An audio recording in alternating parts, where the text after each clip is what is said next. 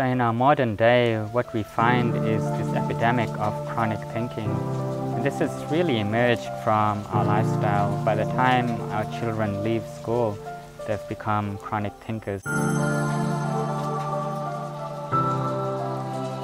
This communication between brain and body can be measured scientifically. It's known as vagal tone. The higher the vagal tone, the better the communication between brain and body. The lower the vagal tone, the more mental, physical, and physiological diseases there are in the body.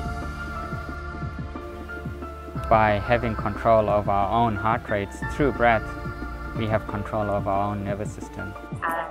Doing the breathing as a group and the blindfolding as a group was a really powerful exercise for me. Just feeling people there but not running into anyone and not feeling interference, more feeling like a connectedness.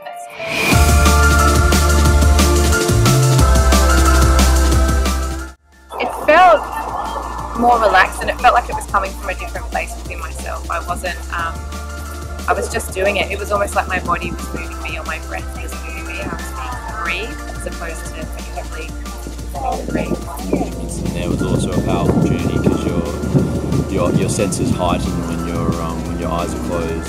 I guess I can see it translating in terms of when I'm stressed, I'm holding my breath, and it's about coming back to the breath, about there being the thought of breathing, the thought of doing things a certain way. Well, as we were in that room, it occurred to me to think how many times throughout history, throughout our species, civilization, throughout our evolution, have we sat as a tribe in communion and in breath and in song and in the ritual of just each other's presence. I feel very passionate about coming together as community and coming together, I guess, with a greater sense of consciousness. So community is a really big part of what it means to be human, and if you're hearing this, you're a part of my community, and I extend the invitation to say hello, reach out to myself or to anybody that's a part of this, and let's start building the tribe.